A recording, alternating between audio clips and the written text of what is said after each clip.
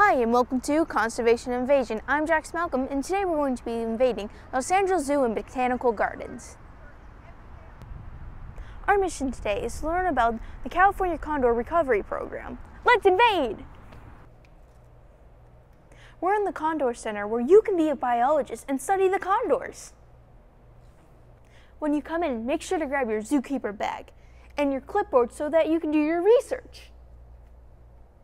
We're here at the Condor Health Center, where you can be a veterinarian and help one of these condors. A surgery is about to begin. You can learn how to be a mama condor and feed the chicks.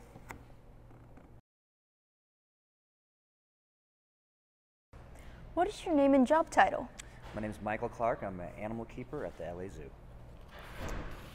Can you tell us a little bit about what you do here at the LA Zoo?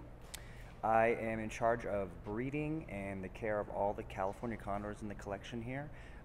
The condors program here is primarily a breeding project to supply birds for release to the wild.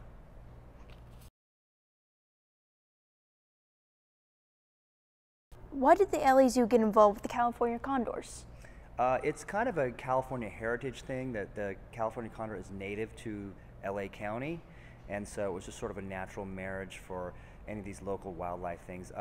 A lot of the people that worked at the zoo at the time in the early 80s were very involved in keeping track of the condors and that kind of thing. So it's just sort of a natural evolution to that. Why is it important to save condors? Condors, they are a big part of the ecosystem. Kind of at the top of the food chain, in sort of to the side, you know, you have your top predators, and then you have the ones that sort of live right alongside of them. The California condor is part of our natural heritage here in the United States and California especially, where they're the last. This is sort of the last stronghold of them, and so it's up to the Department of Interior to preserve all of our natural resources.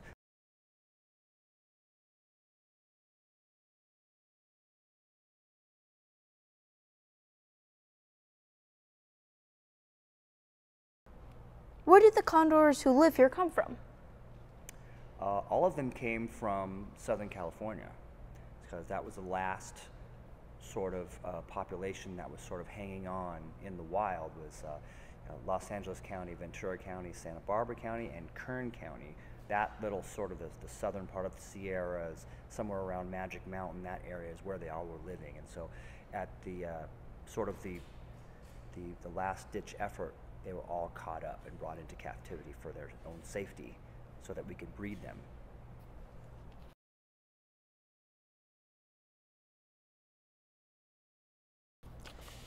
How many condors are there now? It's a good question. The number's changing all the time because we have so many. It's a good problem to have.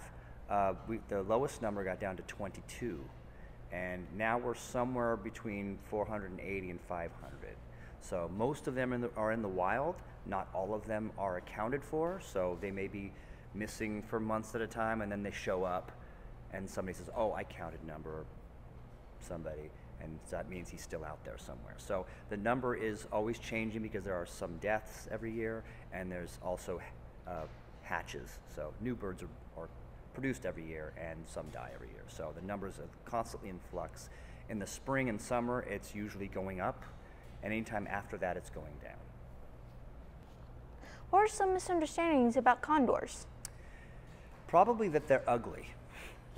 Most people look, and I'm guilty of that too. When I first saw condors, I'm like, wow, that's a really weird looking bird, and why does it look like that? And it looks very strange. But when you're around them for a long time, you really start to see the beauty in them, and you know, the reason that they're bald and they have all the skin exposed on their face, like most birds are covered in nice feathers that are really beautiful. Condors don't have that, but what they do make up with it is lots of expression, behaviors. They can change the shape of their face, the color of their face, and just the attitude of their feathers and stuff like that. They are really, really beautiful birds, and very, very intelligent and inquisitive and just really, really interesting. If kids come to the zoo, can they visit condors? No, we do not have currently an exhibit. There's an exhibit planned eventually, but right now what they can do is they can come to this Children's Discovery Center, which is where we're at. Condors eat dead things, carrion, things that they find out in the wild that are dead. The bigger the better. From my experience, knowing what they like, the bigger the carcass, the better. A deer, a cow, a horse, something like that is. You'll see a lot of birds on something like that. A whale carcass on the beach up in Big Sur. Okay, so dead animals is what they eat. Would a condor make a good pet? Unfortunately, no. In a zoo setting, if you're a good animal trainer, they might be a good pet, but most people wouldn't be able to have the space that it would require to have something like that. They are very affectionate if they are imprinted on people and that kind of thing.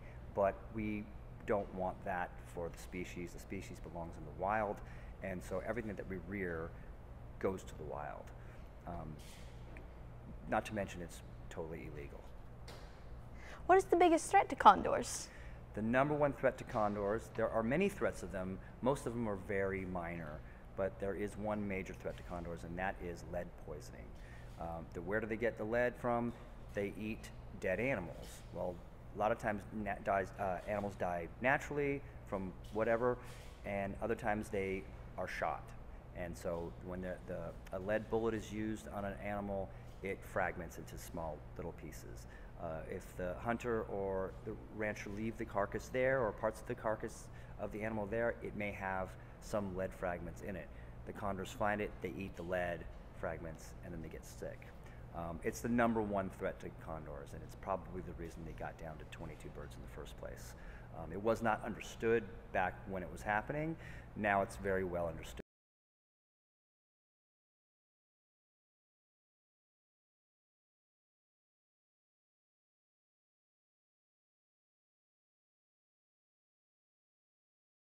What can kids at home do to help the condors?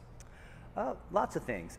Really spread the word about lead toxicity and pollutants and trash and that type of thing, and it helps all wildlife, just condors. But most importantly, if you're a hunter, use non-lead bullets. That's going to be the law now, starting in 2019.